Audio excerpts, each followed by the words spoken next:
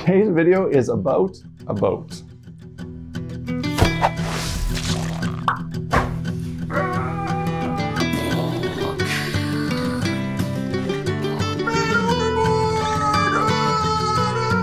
a goner, let him die, I'll take his gold. Hey guys, welcome back to Black Magic Craft. Yes, Canadians say about differently than Americans. Haha, funny jokes. But the problem is you guys get the joke wrong every single time. While Canadians definitely say it differently, and we say it a vast variety of different ways depending on what part of the country we're from, none of us, not a single region, says a boot. You got the joke wrong. We say a boat. A boat, a boat, about, a boat, a butte. But nobody says a boot. Anyways, today's video is about a boat. My current game is taking place in a seaside town. Now, I don't necessarily know that I need a little rowboat, but it's something that's been on my to-do list for such a long time, I figured now would be the appropriate time to finally make one. This is also a great beginner project if you're just starting out because it's pretty small and self-contained and doesn't have a lot of fancy techniques involved. And if you're an experienced crafter, this might also be something that's just simply not on your list of things that you've done. So now might be the time. We're gonna make this out of foam. And I have been thinking long and hard about which foam to use. I could use Dollar Tree foam core. The advantage here is that it's really cheap and widely available, at least in North America. It's already a thickness that is perfect for this project. You can peel the paper off, do the wood grain, all that, cut it with a knife, no special tools. This is actually the most approachable material to use. The downside is that it doesn't take the design texturing quite as well as the Styrodur, which I think is what I'm going to use. This is an XPS insulation foam. Specifically, it's a brand that is made in Germany. And the advantage with this is that of all the foams I've used, this takes impressions the best, and it will be the easiest to get a nice wood plank and wood grain on it. The downside is that obviously I can't buy it in North America, and many of you won't be able to as well. It will require special tools like my hot wire table to mill it up, but it'll let me do the detail that I want on it. The in-between would be XPS insulation foam by a North American company like Dow or Foamular. At the end of the day, you can make this out of any of them. I think that the Styrodur is going to give me the nicest finished product, but with some extra effort required to do so. So that's what I'm going to do. Step one is going to be milling this down into a few different thicknesses. I need one strip that, I don't know, is going to be maybe 3/8 of an inch or something thick for the base of the boat. And then I'm going to make some that are probably around 3/16 of an inch, similar to the foam core for the side walls. For the actual shape, I think I'm going to cut out a piece of construction paper and create a jig, and then that way I can test different shapes and sizes before moving on to the real thing. So let's mill up some foam.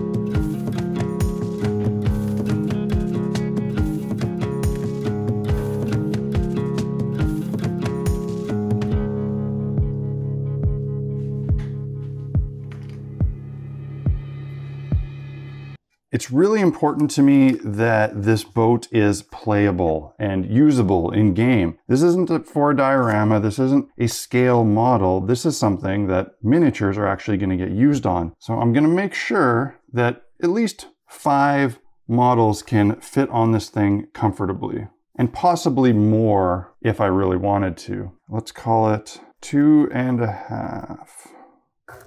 Now I need to fold this in half so that I can get a symmetrical layout for the peak of this little dinghy boat here. And there is our little boat shape. Everybody's gonna fit in there nicely. I actually think it might sell this a bit better if I curve in the back a little bit. So make it a little bit harder when it comes to putting on the sides, but I think it'll look nice. Make it look a little less static. Now I have my material for the base. I'm just gonna use this to cut it out. And I tried something here that I don't know if it's gonna work. I actually tapered this cut so that the bottom was smaller than the top. And the reason for this is that I want the sides to kind of flare out a little bit. It doesn't really make sense if they're just standing upright and totally 90 degrees. So hopefully this works. Looks pretty decent. Now I need the sides. I go back to my construction paper here. Don't want this to be too tall. Using a mini for reference, 1 inch is a nice size. Now this is what's nice about using the construction paper first, is that I can kind of just work with this and bend it and get it the shape I want before cutting out the actual foam pieces. Because of this curve compounded with this curve, this doesn't really want to wrap around nicely. It's going to overlap the bottom here, and I'll have to flush cut that off. So this is a little bit awkward, but I think it's actually going to work out well in my favor. Actually, the foam bends quite nicely to the base, a little bit easier than the paper did in a weird way.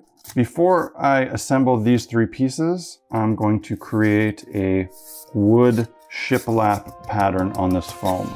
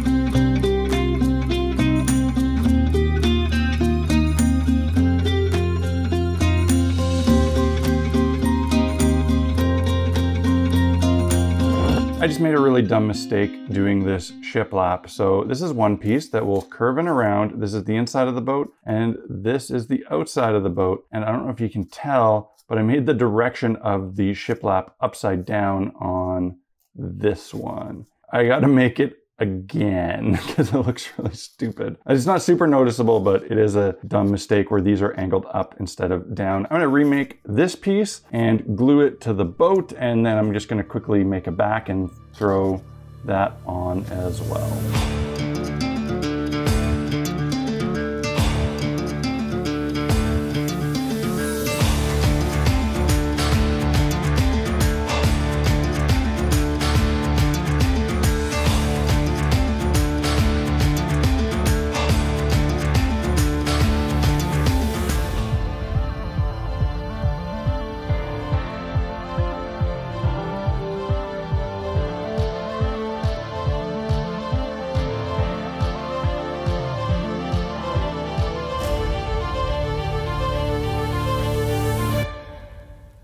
I decided to just use that screwed up piece for the back because you can't really tell on the inside that they're upside down. So I just glued it in place, cut off the excess flush with the sides. And I've been using hot glue to assemble this thing. There's a good argument for using PVA glue instead because it's a lot stronger and a lot cleaner. The hot glue is certainly a lot faster. Now that I flush cut this off, it's just a matter of using a little knife to join the 2 seam lines and continue the wood grain. Taking the time to add these little details is what makes a really simple bit of foam woodwork look a lot more believable. Two problems I got to deal with now. One is that I forgot to texture the inside with wood grain before putting on the sides. I definitely should have drawn planks on this first. I'm gonna have to do it now and it's gonna be a lot harder. And also is the peak here. This hasn't worked out quite as well as I would have hoped. Crappy looking, to be honest. And somehow one side ended up a lot taller than the other. Not sure the best thing to do here. I think I'm gonna cut a little block and make a front piece to fill this in. I think that's why this one looked taller, is it just actually projected further. It was longer. So now I got them at about an even place. I got this little block here, just freehanding everything to make it fit.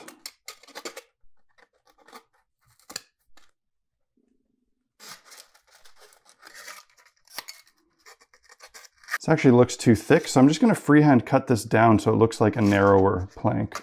The nice thing about doing old-fashioned style woodwork pieces like this is that it's really forgiving and you can really lean on that hand-hewn wood look and get away with quite a bit of error. And actually you can accentuate it as well. That's pretty good. Now just some wood grain.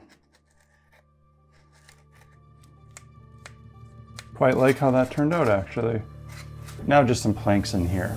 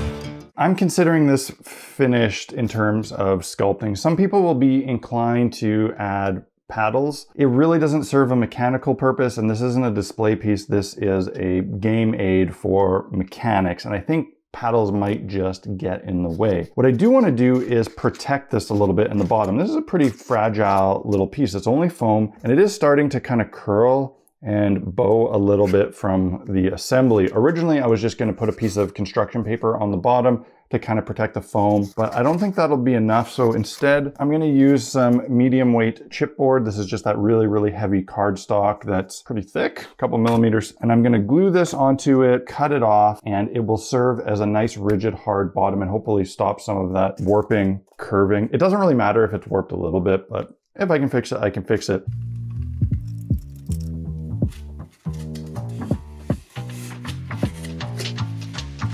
That worked pretty good. Straightened the thing out, made it more durable, and added a nice bit of weight. Now all I gotta do is paint this thing up. It's gonna be really simple, just a light brown, a wash, and a little bit of dry brushing probably. First I'm gonna coat it. Whoa! Easy there, big fella. I'm gonna coat it in Mod Podge that I've pre-mixed with black paint. This will seal the foam, harden it up a little bit, and add a little bit more adhesion to the joints, and it will act as my base coat primer with this black in it.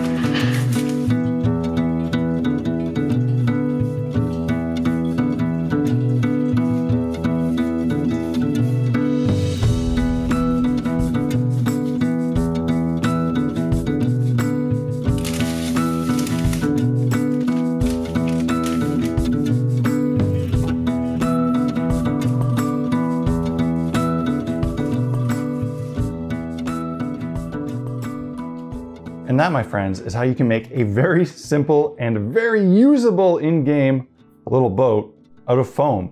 And again, you can make it out of any kind of foam. If you only have foam core, you can absolutely bang out this project, no problem. Do it with foam core, that's all you need. Now, I didn't embellish this in any way. I didn't add any little hooks to hold the paddles. I didn't make any paddles. I could have made a little coiled up rope. I could have put some fisherman's net. And I really love doing those sorts of details on builds because they make simple things look way nicer than they actually are.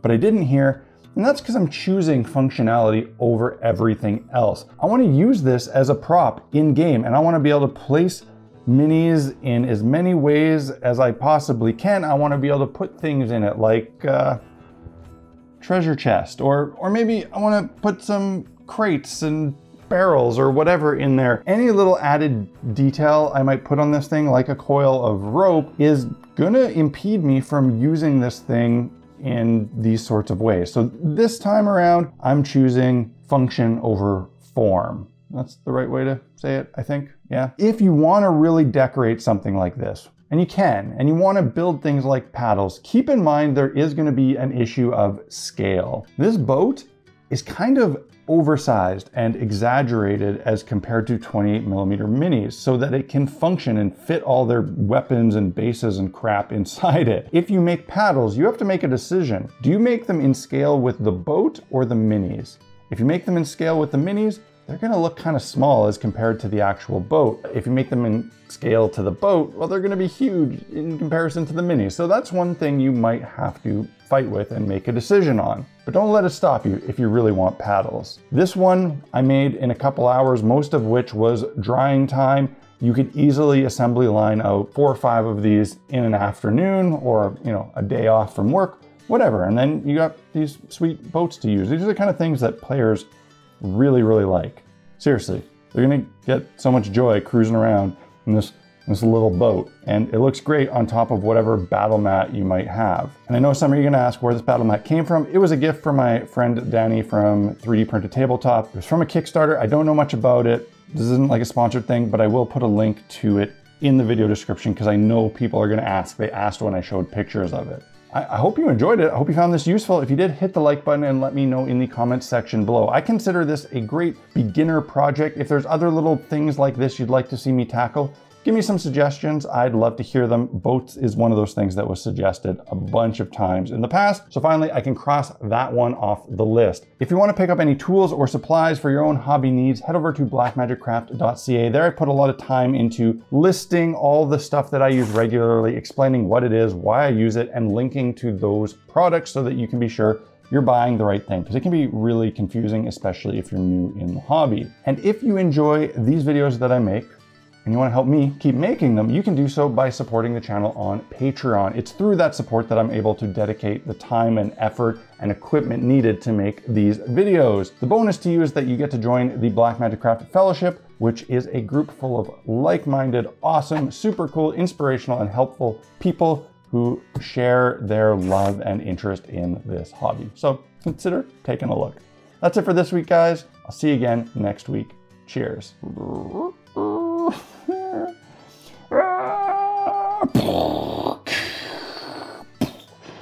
Man overboard! Ah, no. He's a goner. Let him die. I'll take his goal.